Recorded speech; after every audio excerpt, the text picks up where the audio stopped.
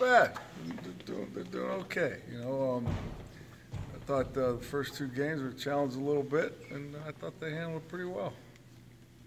Colorado's got some receivers, though, a little bit more of a challenge this Yeah, week. this will definitely be a bigger challenge than the first two games. No disrespect, but it is what it is. They're better receivers, and the quarterback is a much better quarterback. He's a guy that actually has time to throw, and he's got 3 or 4 good guys to throw to. And Clark's had to step up. Yeah, talk about what your Jeremy's evaluation of him is. he's done a great job, and since spring, he's been very steady and he's improved. He had a couple glitches last year. We've been working to get out, and he's trying to get them out, and he's doing well.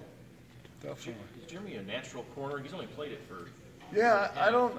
He's definitely the safety body for sure. I mean, I think a lot of teams would love to have a corner with that length and certainly his size and strength. But like I said, from moving from safety, he did have a couple little glitches that he had in his game with his feet at corner. It's a totally different deal, especially with all the pressing we do. You're up in people's faces, and then he's starting to get it down. He's working hard at it for sure. When you moved him in the first place, why did you do it? Well, I think just because of the lack of depth at corner, and we had some guys at the safety position, so I would just say the lack of depth. What do you thought of your corners' eye discipline through 2 games? Not bad. Eye discipline. Great question. Yeah, pretty good. There's some situations where we certainly like to have better eyes. As you know, we played a ton of man, so you have to have very good eyes. That is the name of the game. A lot of guys like at the first break, their eyes go back to the quarterback, and it's really simple, but hard to do. You just keep your eyes on the guy. You're not covering the quarterback, you're covering the receiver. So we stress that quite a bit. Is it tough to see a kid like Jordan Lewis prepare so hard for the season and then have to sit out? Yeah, it is. I mean, he worked his tail off all summer. Probably worked a little too hard. I think that might have been a little too much torque on his body, and some of the issues that he has had the last couple of weeks may have been from that. But he had a hell of a camp, and then all of a sudden things just started. His back started tightening up. It affected his hamstring, affected his quad, and he's just fighting through these things right now. He's working hard to get back out there. But I got to give credit to the other guys. I mean, Strib, JC, like we talked about, Jeremy, he's done a great job. Brandon Watson.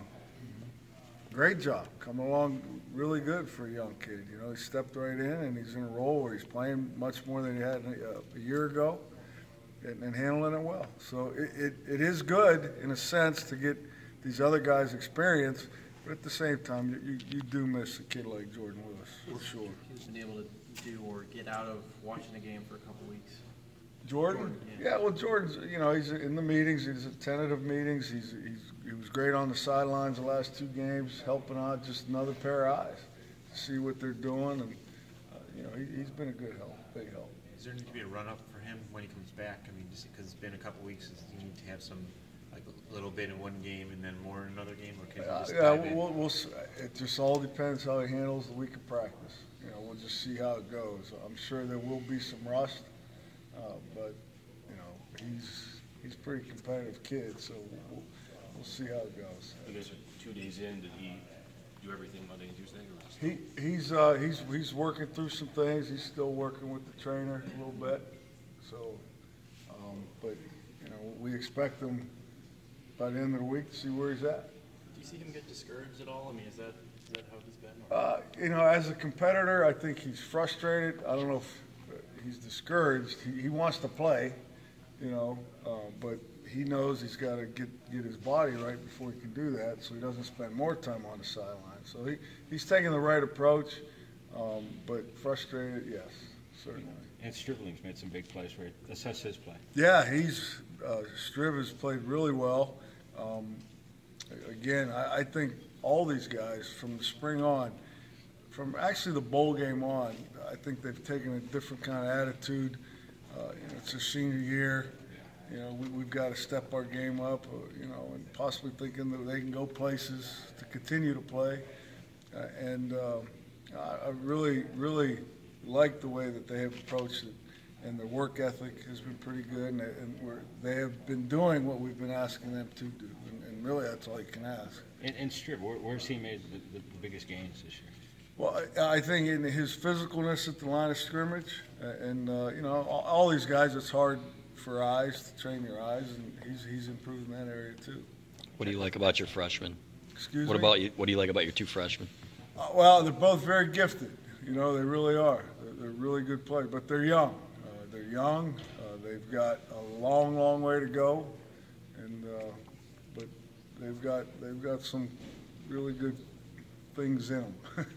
They're going to be good. Talking about the next level, in the off season, are there times when, like, you're, because of your background, you're able to offer advice? I mean, do they come to you and say, what should I do about this? When Jordan was going through his decision stuff, do they throw these things at you and kind of say? Yeah, you know, we talked about it prior to all that, so, you know, my door's always open, and they do feel free to walk in, or if I got to pick up the phone and call them, you know, it's a two-way street. So Are you able, because of your background though, you have insight, and it's maybe something they haven't had in the past? I would hope it's helpful for them. You know, 16 years of NFL experience, you know, 12 playing and 4 coaching. So I would hope that that is helpful to them, and that they feel free to come to my door, as I've expressed it several times. So again, we've done it, and hopefully it's something that they can lean on, and it's good for them.